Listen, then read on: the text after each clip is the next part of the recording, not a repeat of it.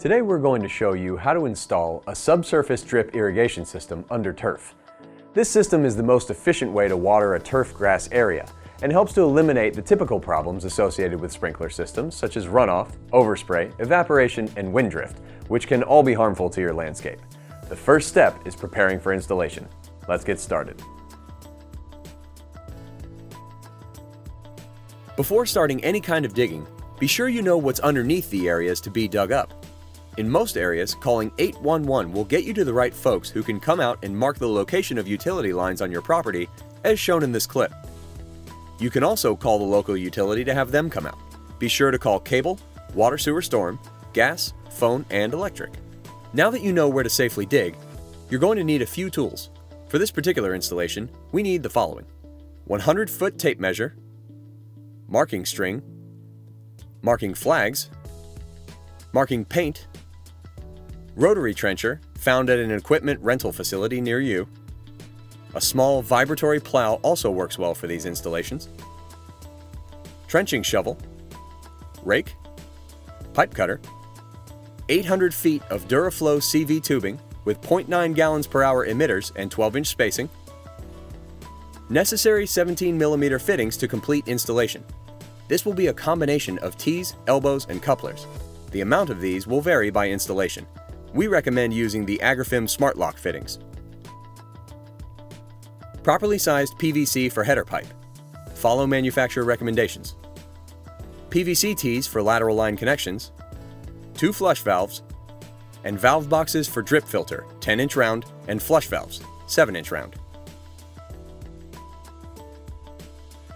In order to determine your flow rate and spacing, you need to take the following steps.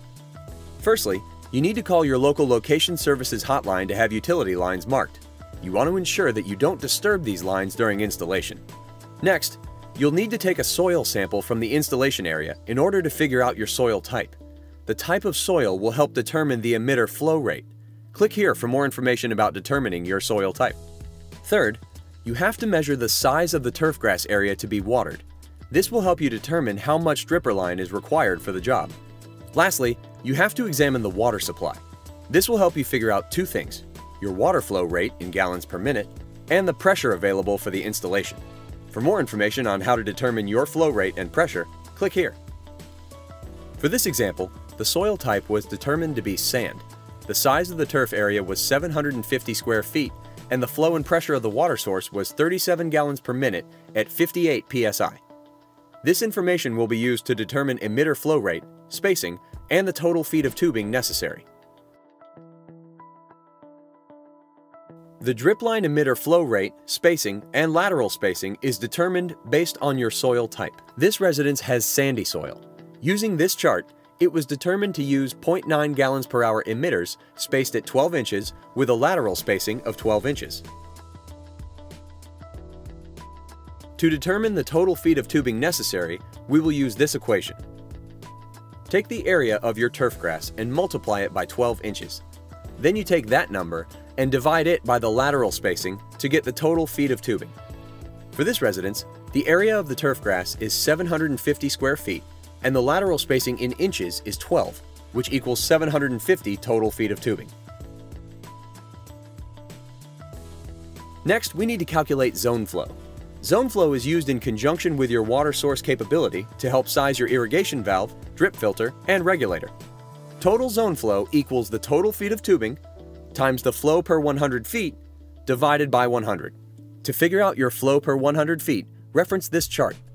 For this example, the flow is based on 0.9 gallons per hour at 12-inch spacing, which equals 1.5 gallons per minute.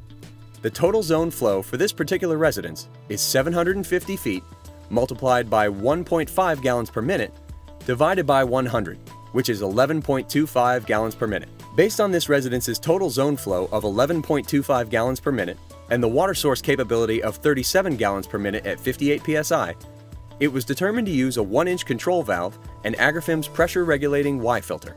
Now that you've made all of your necessary measurements and calculations, you're ready to lay out your system. Trench the supply header location. Using the tape measure and marking flags, mark 12-inch lateral spacing along both ends of the turf zone. Place the perimeter lines 4 to 6 inches away from hardscapes and planting bed lines. Use marking string between marking flags to create parallel lateral lines across the turf area. Use marking paint along the marking string to mark the location of the lateral lines on the turf. Once you've marked where the lateral lines are to be installed, you can begin trenching. As with any power tool, you must read and understand the manufacturer's operation instructions prior to using the equipment. Using the painted marking lines on the turf, line up the trencher and follow the painted lines across the turf area. Make sure to orient the trencher so that the excess dirt from the trench does not fall into previously trenched lines.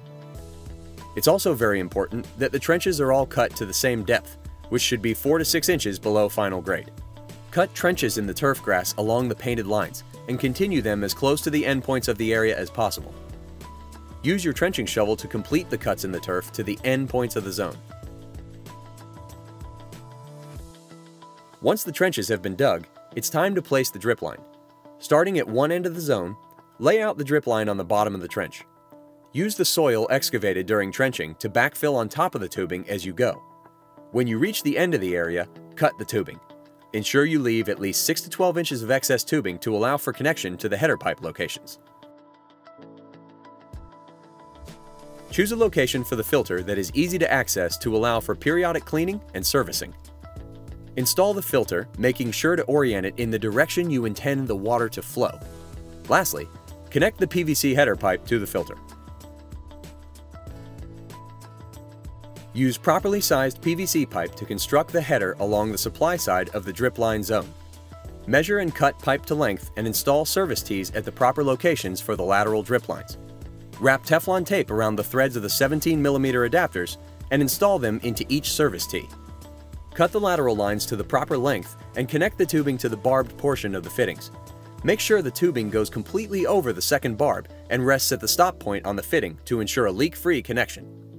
Install a PVC ball valve at the furthest point on the header from the valve for a flush point. This should be placed in a round valve box with a 6-inch gravel sump underneath for proper draining during flushing. Use the same drip line tubing with the same flow rate and spacing to connect the lateral lines on the end of the zone opposite the header pipe. Cut pieces of tubing to length to connect the laterals, maintaining the intended spacing between them. Make sure there's an emitter outlet on this piece of tubing that connects the lateral lines together. Use 17mm insert fittings to make the connections, making sure the tubing goes over both barbs on all sides of the fittings. This will ensure leak-free connections. We recommend using the Agrifem Smart Lock fittings. It is also necessary to place these connections at the same depth as the lateral lines. Place a flush point at the end of each header at the furthest point from the water source. This should be placed in a round valve box with a 6-inch gravel sump underneath for proper drainage during flushing. Now that the lateral lines and header pipes have been installed, it's time to backfill the trenches. Carefully backfill and compact the soil around the headers and flush valves using the dirt that was removed while digging the trench. Remove any dirt that may have fallen into the valve boxes and replace the grass and any other plants that were removed during the digging process. Rake the excess soil across the turf grass to restore the original grade. So there you have it. This may seem like a lot of digging, but a subsurface dripline irrigation system will save you both time and money and will give you the highest efficiency possible for your turf grass irrigation. This particular installation has resulted in a 60% water savings cost compared to the surrounding properties in the development. In addition, the delivery of water directly to the root zone has resulted in the healthiest, best-looking yard in the neighborhood. For more information on this and other Agrifem drip irrigation products, check out our other videos. For more than 30 years, NDS has been a leader in water management solutions for the residential and commercial markets. For more information on our other drip irrigation solutions and special offers, go to ndspro.com.